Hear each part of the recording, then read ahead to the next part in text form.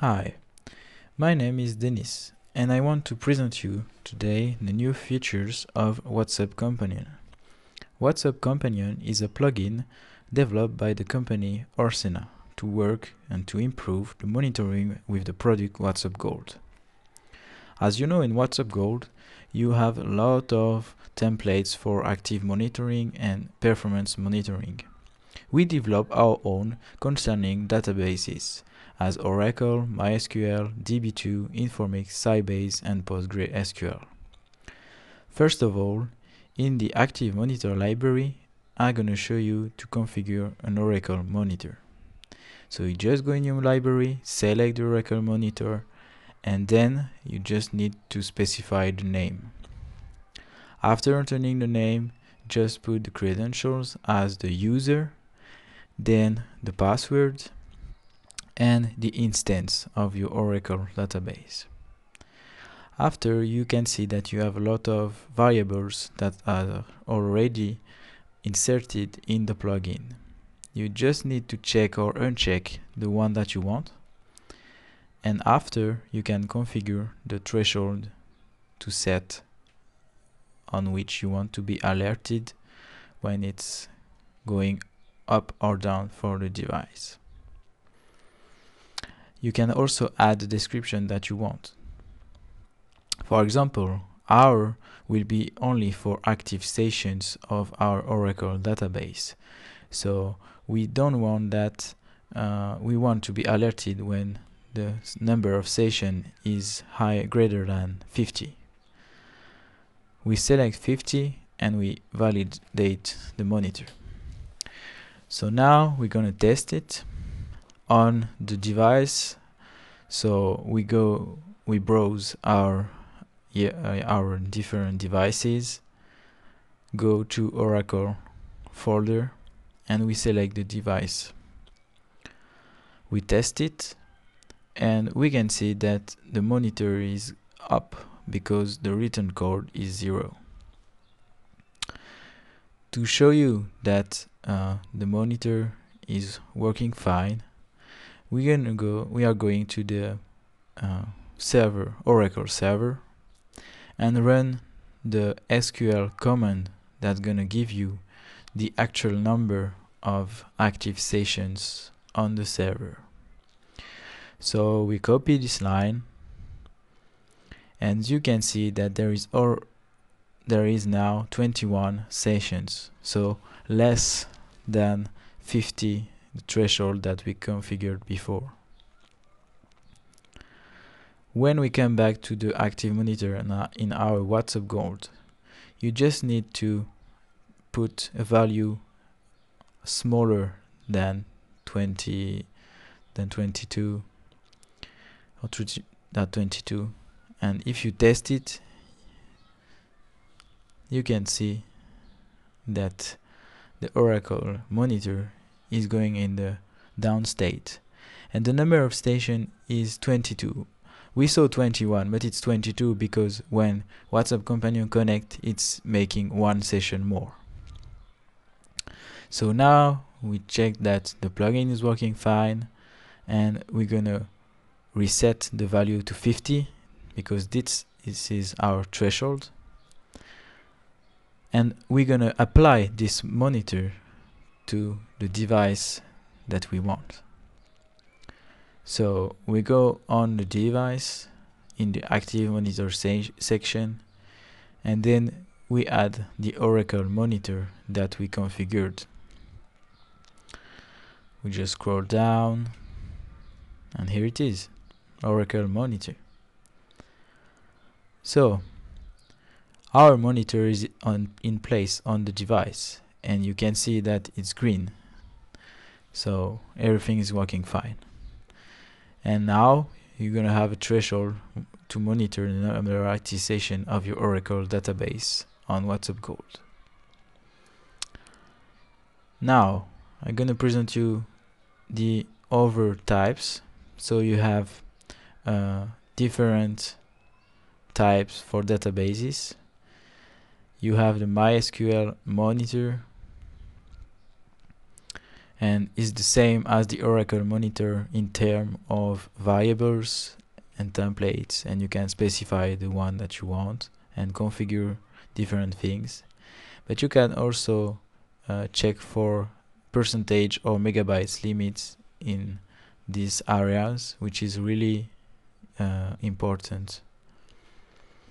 You have also access to SQL MultiDB Query Monitor.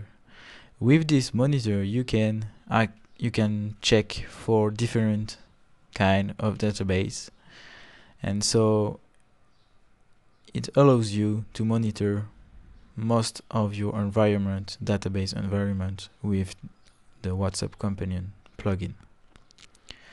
Concerning performance monitor, we actually have different templates for Oracle and MySQL, and also for Telnet Extended. I just want to present to you the Oracle Performance Monitor. So as you can see, you have the same counters as in the active monitors. You just need to select the one that you want to graph, and then you will have information, statistical information about your Oracle database. For example, you can see also the Telnet Extended. You just specify the name, the telnet command, and you can graph the returnal value. So it's very useful if you need to graph a value by this kind of connection. On MySQL, we already placed some performance monitors, and you can see that you can put a lot of monitors.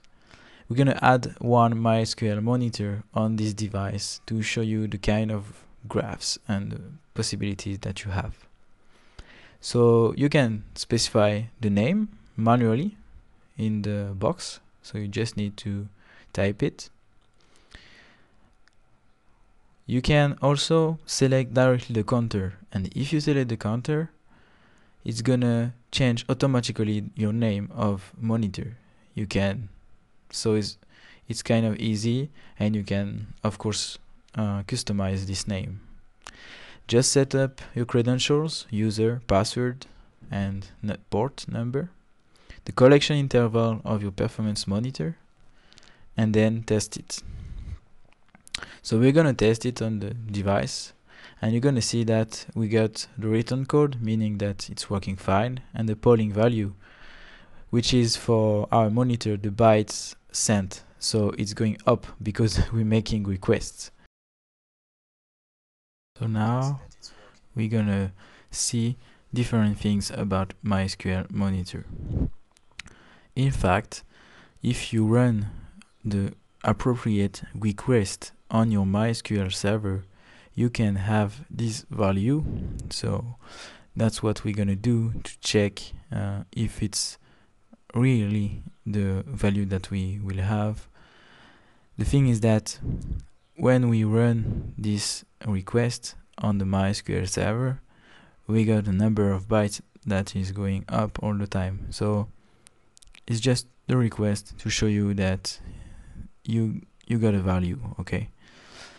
So on the MySQL server, you need to specify this command to connect on your SQL server. Then the command to know the bytes sent is just this one, show status like byte was sent.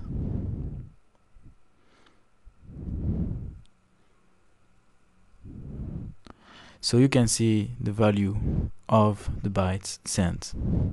Of course, we don't have this value exactly because it's always changing, but you can see how the monitor is taking this data. And so now in the web interface, you can see all the performance, custom performance for MySQL that we positioned on this device. So it's pretty cool. It's pretty cool because you got information, statistical information about your MySQL database. It's working the same. When you click on the graphic, you can select the one you want as another custom performance monitor, as the disk utilization, as the CPU utilization. It's the same mechanism, so it's very useful. So for example, the one that we just have set up on the device, okay, which is the bytes sense 2. So this is the first one that we made a long time ago, but the one that we just configured before, you see one value here, so it's starting to get some data from the server, and so in the time you will have a lot of statistical. So all these monitors that are configured concerning databases, I mean active monitors for DB2, Informix, Sybase, Postgre, and performance and active monitors for Oracle and MySQL are very useful. Thank you very much. Bye bye.